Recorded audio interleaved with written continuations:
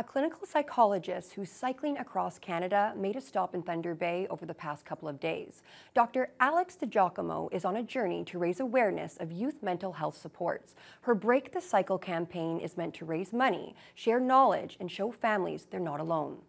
DiGiacomo only picked up cycling 4 months ago, but she's already managed to make it all the way from the West Coast to Thunder Bay in just 29 days.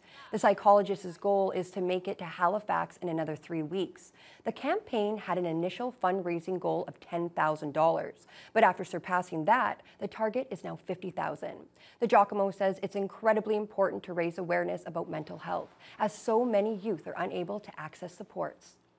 They really feel like they're the only people with this problem, right? They're the only people that are so anxious that it's hard for them to get to school, or they're so anxious that they have to stay home all the time, and they really feel like they're alone.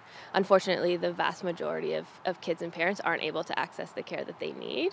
This is a massive problem, and it's very overwhelming and hard to figure out how to solve it, but I knew I wanted to do something to kind of move in the direction of a solution. Anyone who wants to support Break the Cycle can visit the campaign's charitable impact page or DiGiacomo's Instagram.